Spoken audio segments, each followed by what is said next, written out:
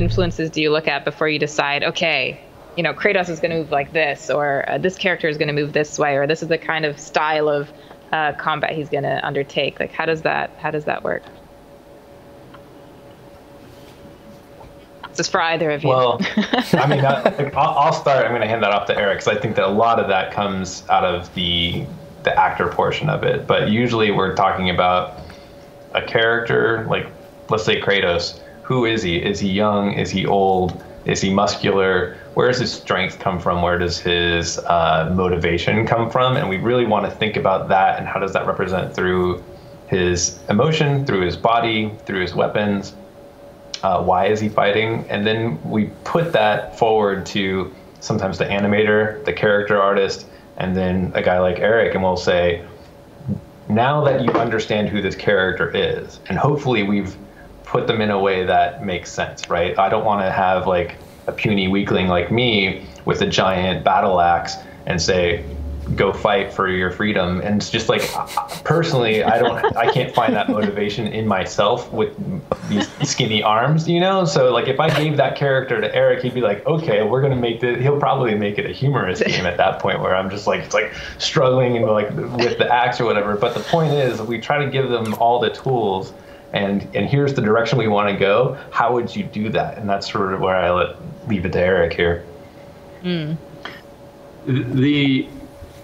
So when I went and did Avengers, the new Avengers game, and I did the combat in-game again, that's the main thing I do, is in-game combat for Hulk and Thor, and then part of Captain America. And when I went and did Hulk, I actually I pulled the designer aside at the beginning of the day, and I said, can we just talk for an hour? I know it's weird, but can we take an hour just to talk about the character? And he said, oh yeah, he totally got it, because he understood that the more, like Joe's saying, the more story you can front load into your performer, and that's why you're hiring them. You're hiring an actor, and we're physical actors. We're not just martial artists doing a kata. Like we take everything about the character that you can possibly give us, provided it's finalized, which sometimes it's not. Sometimes they don't know, and you just kind of have to generalize some things. But that's why they put script first so often at game studios, and that becomes the Bible. Because that dictates everything, and it should. It should. The story dictates everything, and the combat absolutely has to,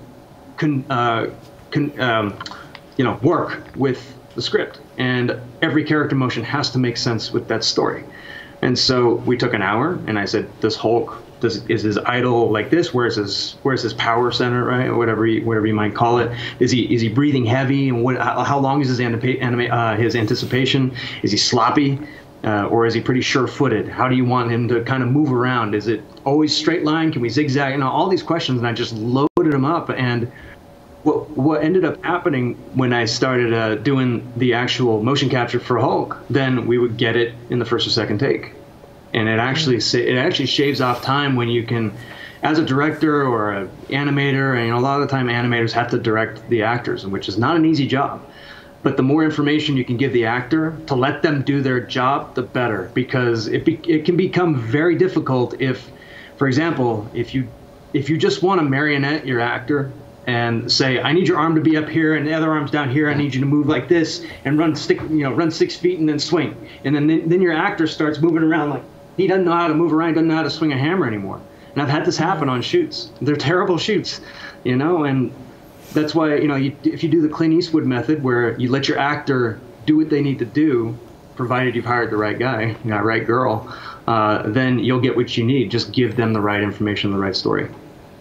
That's fascinating, to be honest, because I didn't know that much like depth and thought and stuff went into this kind of thing, like went into like the combat in a game, and that it actually comes from the story and like the way the character behaves, and like just not just from his body movements, but just the emotional things he might be going through while he's fighting and stuff. Like that's incredible, and I didn't know that. So you guys are educating me right now. No, it's really, really interesting. It's not something that we normally think about, and even when I first started, I would make the mistake of not thinking that it mattered. And until you review it and you realize, oh, this doesn't fit. Why doesn't this fit? And you're just like, tonally, we were having this puny character beat the living daylights out of this larger one, and they're coming out of a sort of like happy space, you know, or like blood's coming out of somebody's eyes, where it's just like, that's just tonally wrong. It got a good reaction maybe in concept, but now that we've put it in context of the rest of the game, it makes zero sense. So you really have to sort of like, how do we solve that issue without going all the way to finish? And typically it always goes, well, we need to know this stuff way ahead of time. So it's just a matter of like, you learn it over time, and you just keep trying to make yourself better. And I think that's clearly something that Eric holds himself to. It's something I hold myself to in my teams. It's like, okay, we did something great, let's do it better. And how do we do it better? And if you constantly take that iterative approach to creativity or anything that you're doing, especially as a team, you will come up with these just natural understandings that, oh, combat design isn't just something that we just place into the game or just animate in a box and then attach to any game. It's something that is very much part of the story, part of the world, and it needs to fit with everything else. I'd be interested in how your approach was designing the combat for a character like Lara, especially when you think about the original Lara, that was like that you got to know as this super seasoned veteran that was scared of nothing, and now you had to start all over again with a young person that has to basically not only fight for her life, but learn to fight for her life, basically like from 1 minute to the other, which was a bit crazy if you think about it. But also to show how sorry, okay, go ahead. No, I was saying, I see exactly where you're going, and I can't take total credit for how she became, but I was part of Lara's combat from especially Tomb Raider Underworld, which was 8, the last one before the reboot. And I was, we'll just say I was really cocky and arrogant and angry as a designer, because I was up against exactly what you talked about, this very efficient, acrobatic, perfect in every way Lara Croft. And combat is about challenge and conflict. And Lara, at the time, she had become incredibly confident, incredibly wealthy, incredibly acrobatic, and she really couldn't fail in terms of who she was and the story that we were trying to tell. So if I wanted to say, like, have Lara have like a difficult encounter with a tiger, right? Well, maybe she can't do a triple backflip and headshot a tiger. That doesn't seem quite right. And they would say, no, well, you know, Lara really could. She's so practiced and perfect. She's got that gym, this like danger room in her mansion. And I said, okay, well, maybe less ammo so that she has to sort of use her resources wise. And they'd be like, no, she's got infinite wealth. She would never move into a situation without all the grenades and Uzis that she wants. So it was just like, how am I going to make a challenge for this woman? And it was like really difficult. And over the course of that game, I just complained and complained and complained.